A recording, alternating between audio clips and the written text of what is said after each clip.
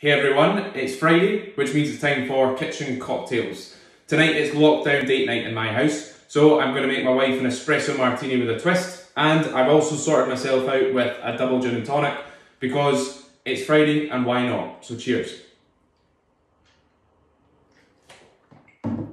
The gin I'm drinking is none other than our Darnley's original gin. We source the best botanicals from all around the world for this guide, so it's packed full of great flavour. And if you just want a brilliant gin and tonic, then make sure you pick up a bottle. I've paired it with London Essence Co.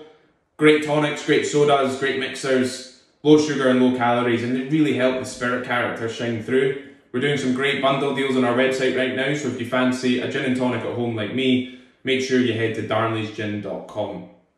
So, the Espresso Martini.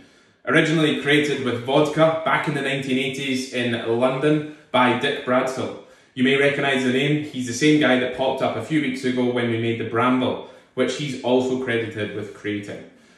The story goes that a British model walked into his bar and she was after a drink that would wake her up and that she would also have a great time, and hence the Espresso Martini was born. I'm actually going to use gin today. I'm going to use our Darnley's original gin, and the reason being is I just love the flavour that it adds to this drink. You're also going to need a coffee liqueur. I've got Mr. Black. And you're also going to need a shot of espresso. I've got an espresso machine. You can buy espresso in the shops nowadays, and you can buy instant espresso. Whatever you've got is easy. You're also going to need your jar again. And the first thing I want to put in here is 30 mils of gin. So, using my measuring spoons, there's a 15 ml one on there. So I'm going to pop 2 spoonfuls of Darnley's original gin.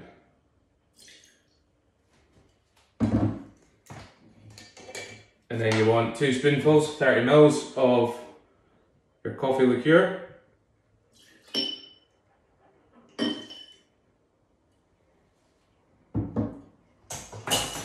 And then grab your shot of espresso. If it's hot, even better. And get that in there as well. Fill it about half full with ice.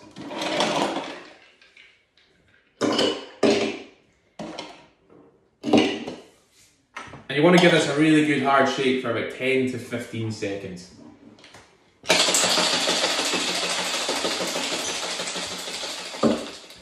So once you've given that a good shake, you now have to double strain that into your glass. Now you can use a martini glass or a coupe, like I've got.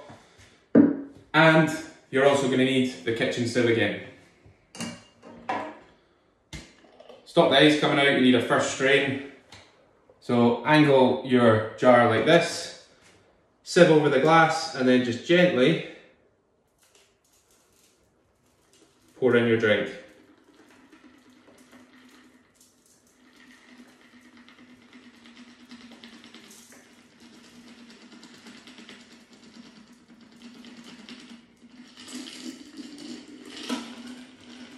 Make sure you get as much of that nice creamy foam on top as well.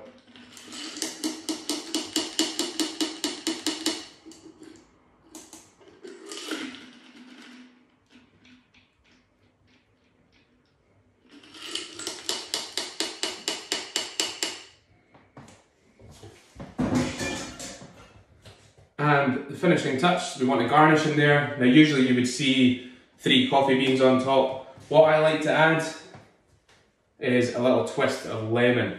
The zest from the lemon and the kind of bitterness from the coffee and the sweetness from your coffee liqueur is an amazing combination. Makes it a great drink. And what you want to do is you can actually just spin it round your finger, give it a wee,